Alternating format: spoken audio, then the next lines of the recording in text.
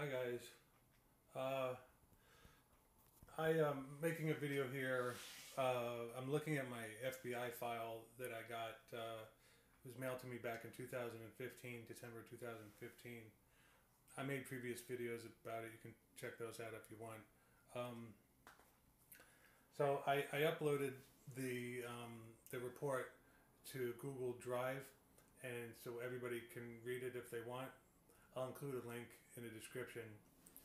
I was just going through the report, and I don't know if you can see it. This is well,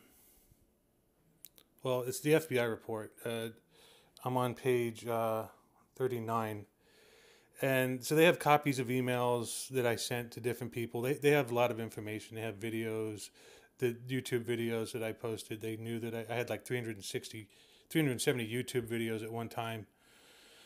And I was told to take those down by someone that worked in the mental health court here in Multnomah County in Portland, Oregon. After I was, well, I don't want to talk about it. The court system is so corrupt. But this is an email, date March 28th. It says at the top there. Subject: micronuclear devices used in Oklahoma bombing, explosives placed by FBI and ATF.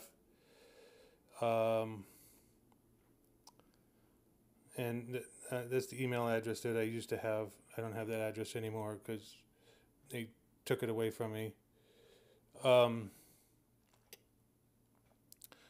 They blacked out who I emailed it to, so I don't remember who I emailed it to.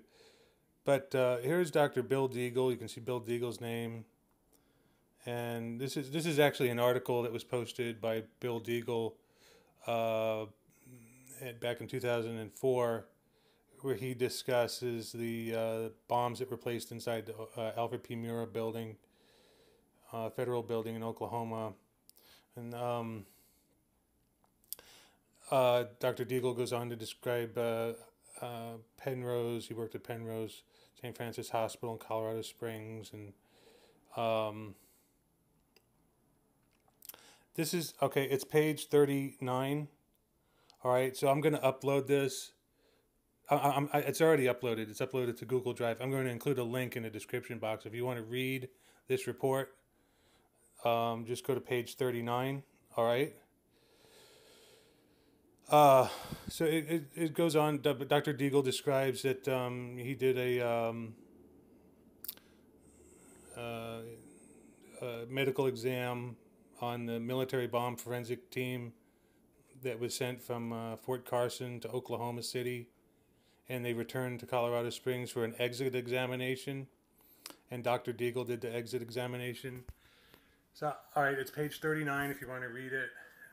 The link is in the description. And that's it.